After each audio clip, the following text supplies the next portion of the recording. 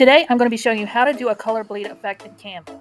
Also, a way to make it look like watercolor behind an image. So the first thing we're going to need is an image. So you can upload one or you can grab one from Canva. I am just going to grab this football player here.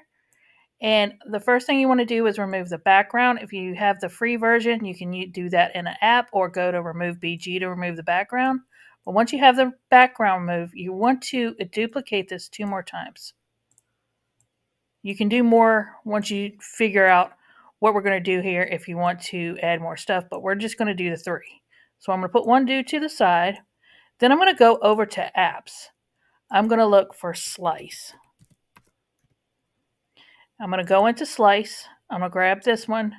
I'm going to go into minced. Now you're going to see how he's mincing up right here. You can turn it as count how mincy you want it to be and how out you want it to be. So we want it to be the second one. The back one you want to kind of go very far. And so you want to turn them all the way up. So I'm going to save that one. And then I'm going to go into this one right here and put it in mince. And then kind of go down a little bit and bring that in closer. Like so. And then I'm going to save that one. Now what I want to do is this is going to be my very back one. So if you want to go into position tab, make sure this is the back one. Your very farthest out one is going to be your one that you want at the bottom. Then you want this one in the middle. So make sure that's in the middle. And then you want your solid one on top. So now what I'm going to do is I'm going to take my very back one. I'm going to go into edit, go into blur. I'm going to do the whole image and I'll blur it about to 50%. Now you can go higher, lower. It just really depends on the effect you want to. You can go like all the way up to blur. I'm going to go into like the 50 range and then I'm going to go back. Then I'm going to take the other one that should be the middle position. I'm going to go into edit. I'm going to go into blur and I'm going to blur that one about in between 40 and 50. And you can change how much blur you want compared to what you want to do. So what now I'm going to do is layer these 3 on top of each other. Like so. Like so.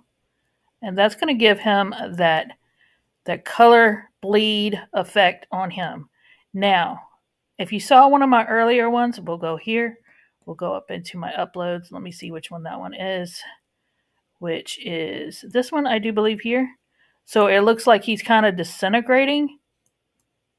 What I did with that one is I took that very back one. I'm going to go in the position where it's all the way out. I'm going to duplicate that.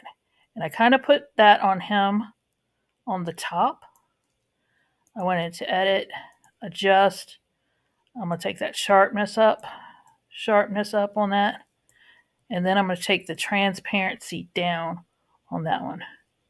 So now it looks like he's kind of bleeding on top too. So that gives that overall bleed effect right there on that. And then I can group all these together and now I have my image. And then you can go ahead and add what kind of background you want to do for that, for your bleed out. So if you want to go up in elements and add, let's see what I've added before, like a stadium or something. Let's put that in, set image as background.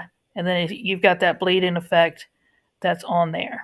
Now the other thing you can do is let me go into my uploads over here. And as you can see, I was playing with the witch. So let's go get one of my old like sticker people.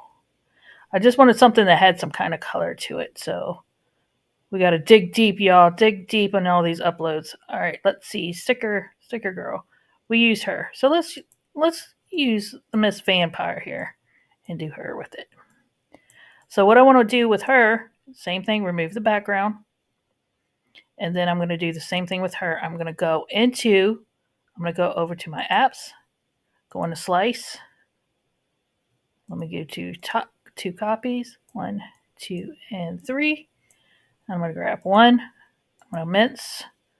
I'm going to go all the way up. I'm going to save that one. I'm going to mince this one and go a little bit down.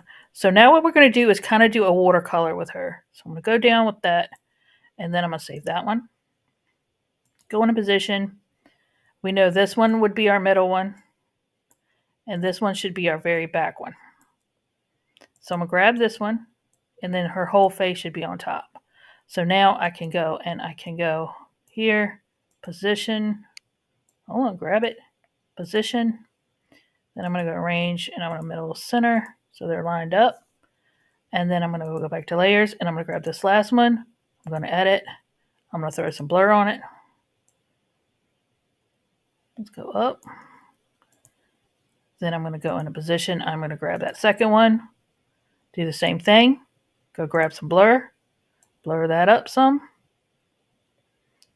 So I'm trying to make this look like a watercolor background. So I want it kind of more blurry because I want rounded edges to make it look like splashes. So now I got 2 of these.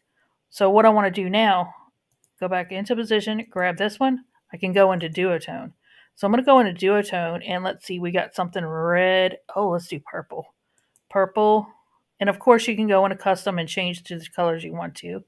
And then I'll go back into position and grab another one and go into, go back into duotone, and let's do an orange. So we can do something like that, and then you got that. But if you do something small like this, be aware that as you see, if you want it to go further out into the page and stretch out more, you're going to have to do a little trick. So the trick is, once you got this, what I did, I'm going to grab my background removed image and put it in a bigger thing. So, or you can just do this and you can reduce her down. And then what you're going to do is you're going to file, download. I'm doing this in, I do MP4s just because I want a bigger place to work on to show y'all. And then I'm going to do my current page. And I'm going to download this. So now when I bring it back in, see all that extra space I have in my purple to work with? So now if I duplicate this, hold on, let's remove the background first. Remove the background. And then I go and mince her. I'm going to go big and go big. Save. Oh, it didn't not remove the background, did it?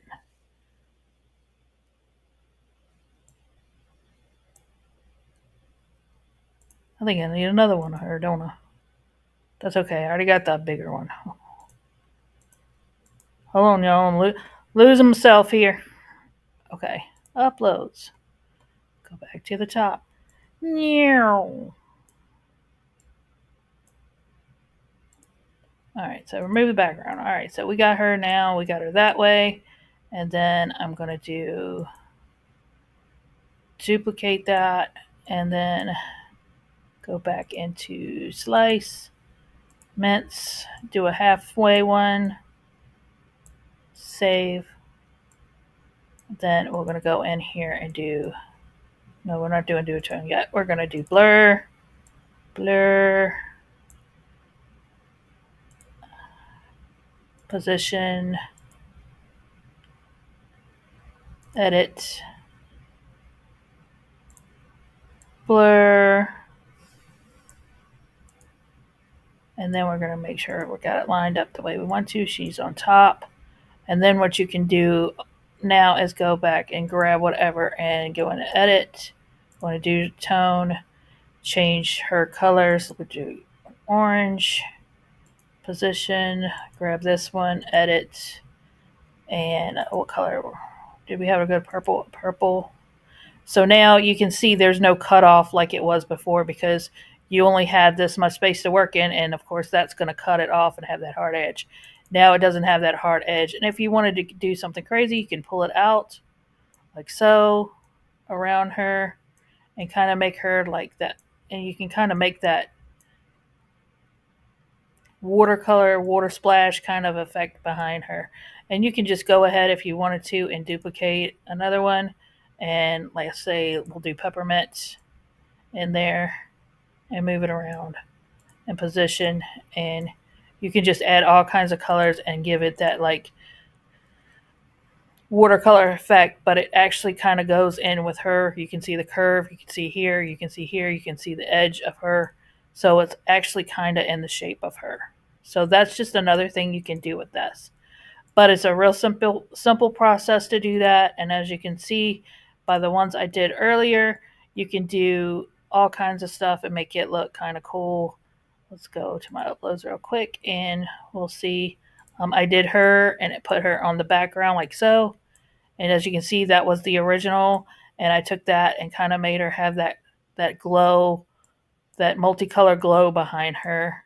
And with the football player, of course, that's just on a white background where you can see where it just looks like his colors are bleeding off behind him, or colored smoke maybe behind him. And of course, the one that I did with the over to the top that looks kind of like he's disintegrating here. And then, of course, I did this one right here where it's just like a color splat behind him as he's throwing. And those are just some things you can do with this. And that's all I have for you today. I love you guys. I'm glad you stopped by. Feel free to subscribe, like, and leave comments. And if you have anything you want me to try out, I love learning new stuff. So leave that stuff in the comments.